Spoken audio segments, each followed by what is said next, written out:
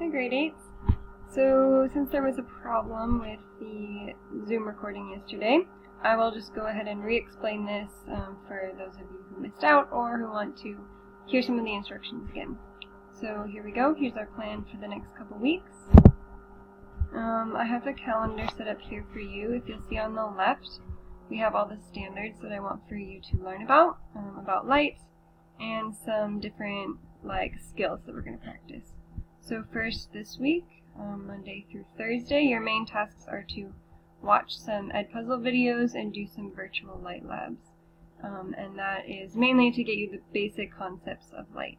And next week we're going to be doing a light study together and some data from the real world and try to apply your knowledge of light to that. And then as you are doing these two things, I want you to start preparing for how you are going to share with me how you learned this. So rather than me telling you you need to make a video about this, you need to write it out for me, like in a test or something, I want you to choose how you will present it to me. And all I care is that you are able to share it with me in a way I can understand, and that a way other people might be able to learn from it as well.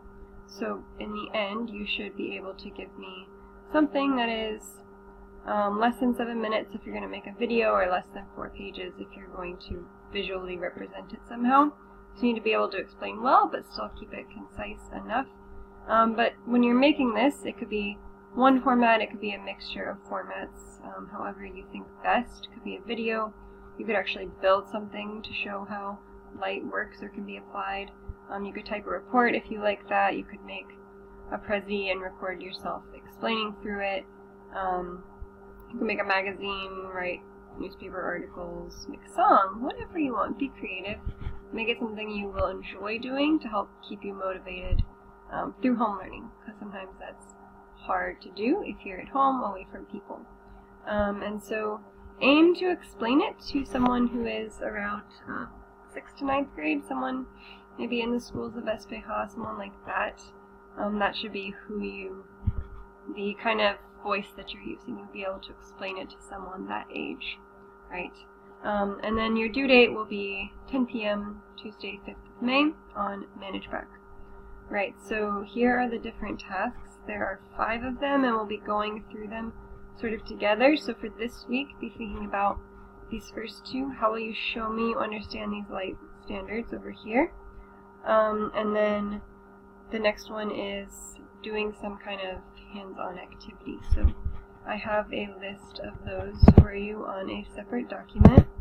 And this is a document that is due next Tuesday, so you can download that and start to think about it. It has all these standards as well as the examples that I give you for hands-on demonstrations. So you might want to make a sundial, you might want to use a prism, you might want to think about how convex and concave mirrors work by using a spoon. You might want to do something with refraction, like a disappearing coin. Okay, there's lots of ideas here. Go and look those up, or if you have a different idea, let me know. It needs to be something physical that you can show, demonstrate light with, right? And then go ahead and start to fill this out and turn this into me next Tuesday. I just want to be able to see what you're doing and give me some evidence of that here, right? And then going back to your project, again, how you do it is up to you. These are just the things that I will be looking for. As far as AO2, we will work on this more next week, so come to the Zoom meeting because we're going to practice this a little bit together with an example before you do your own, at looking at some actual data to apply your knowledge.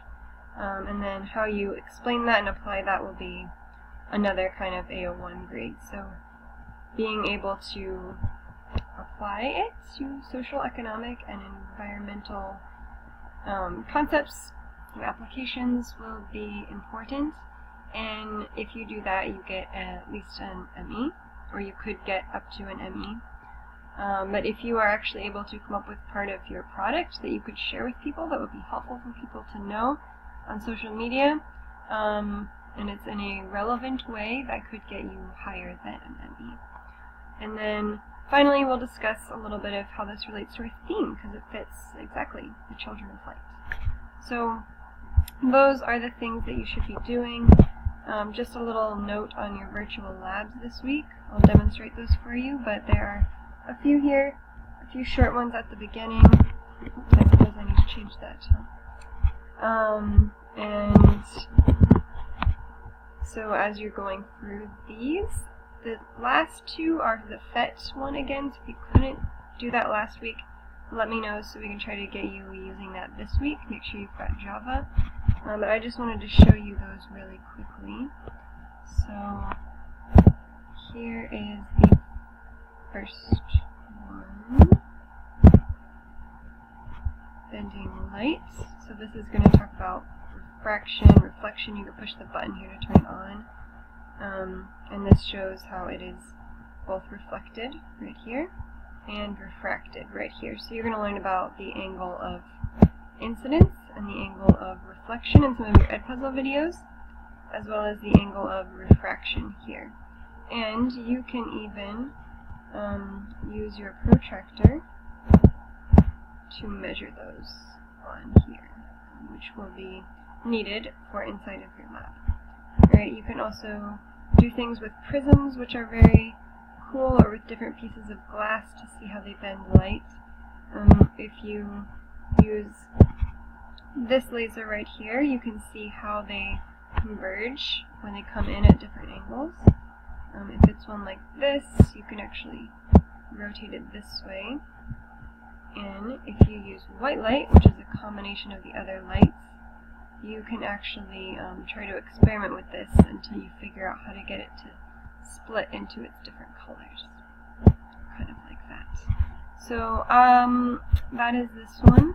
You'll also be using the color vision one to show you how white light is split up into colors. Remember, this is just the visible part of the electromagnetic spectrum. So as I shine this light, I can actually change the bulb color to show what lights are coming through, and you can even look at the color of particles that are shining through. Whereas if you use white light, you can see that we see white, but it's actually made up of all the colors of light. So you can apply a filter to only let through certain kinds of light. So a yellow filter will actually only allow yellow light to come through. A green filter only allows the green light to come through, so it actually absorbs the rest of the kinds of light. And when you see something, it's also because that object absorbs all the colors of light except for the color you see, because that's the light that bounces off of it for you to look at it. So you'll have some experiments with this as well, and hopefully that is helpful for you to visualize these. You can also use these where there's different parts of light, and this is kind of what the person actually sees. So there's that. I think that's all I have for you. You guys asked some good questions in the Zoom, and I hope that I answered them all now. If not, you can message me on Teams, and hopefully you have a good week learning these things. That's all I have for you today. Bye!